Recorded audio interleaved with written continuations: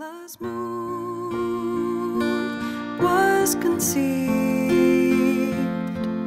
on a night in early August, loving in the breeze, one bright life too soon. This is of visits and connections with my daughter, okay? But I'm going to tell you one that was pretty hard to discount, okay? And it's the story of my daughter's moon, called Isla's moon. So here, I have to get I go to a party. It's a Tupperware party, jewelry party.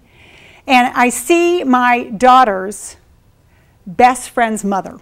And she's standing on the other side of the room, and she's like dreading seeing me, right? She's, oh, you know those people, right?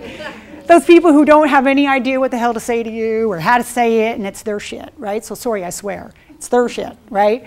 So you see her, and I'm like, oh, I'm going to have to go over there and make this right for her. Okay, so I find my way over to her. Have you ever been in this situation? Okay, I'm coming, you know. I get close to her, and I go, how are you? Oh, good. I go, you know, it's okay. I'm okay. I want you to know I'm okay. You know, I'm getting through. It's hard. Sucks. How's Alyssa? I go, you know, God, you're kind of looking at me weird, right? And she goes, because she was. She goes, I'm kind of freaked out that I'm seeing you. And I go, why? She goes, well, I was just getting into the car, and my daughter came running out to the car, and she said, don't leave. And the woman said, I'm going to go. I'm at a jewelry party, a Tupperware party. I'm on my way. I'm late. And she said, just give me a second. I just wrote a poem, and you got to hear it, Mommy. Okay? And the mother was like, I can't. She went into a temper tantrum. So the mother took the second to be late and listen to the poem, and here it is.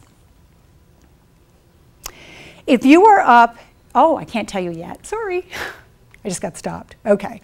So the woman looks at me, and she says, can I email you the poem tomorrow? It's just that simple. Okay? I go, sure. Great idea. Party goes on. Got to work the next day.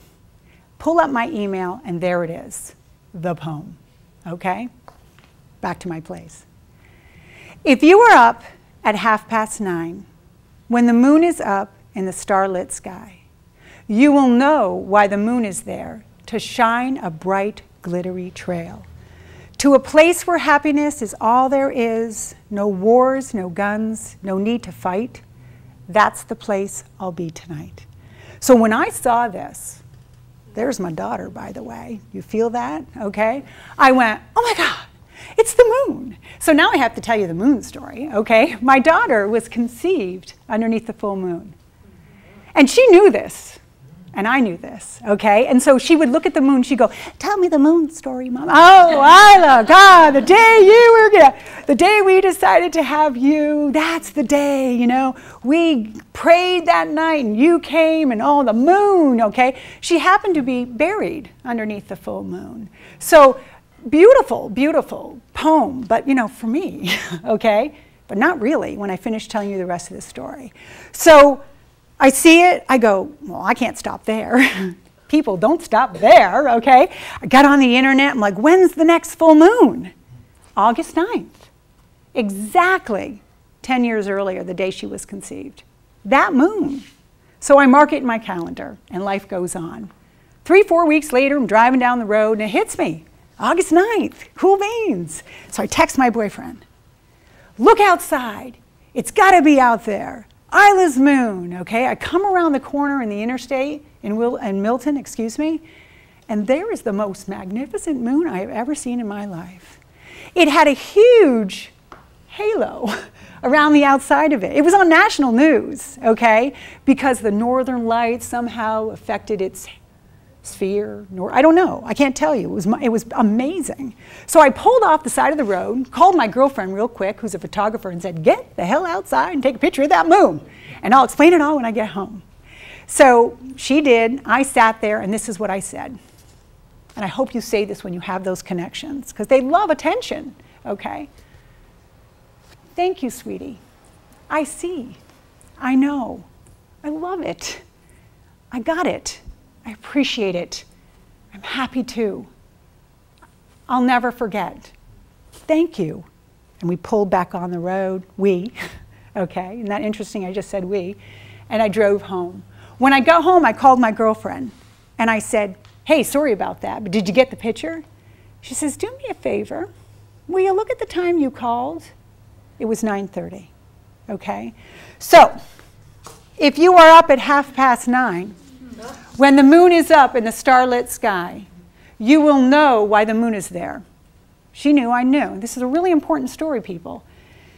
To shine a bright, glittery trail, what 8-year-old writes that? Glittery trail. To a place where happiness is all there is, no wars, no guns, no need to fight. That's the place I'll be tonight. Now here's what's so amazing about this. Please don't see Isla's moon is my moon and discount it for yourself. Karen McFeeters wrote this story and wrote this song for me, and you can get this song, and I want you to see that moon as your moon. This is my daughter's message. And everything in changing and transition with the moon, right? One thing we know about transition is that it's forever changing. So how is it that this little girl could tell me a month earlier, channel a poem, and she's a channeler, I'm working with her right now, she's amazing. How could she tell me this? And then what, time? Like, you know, we're caught up in the linear thing here, right?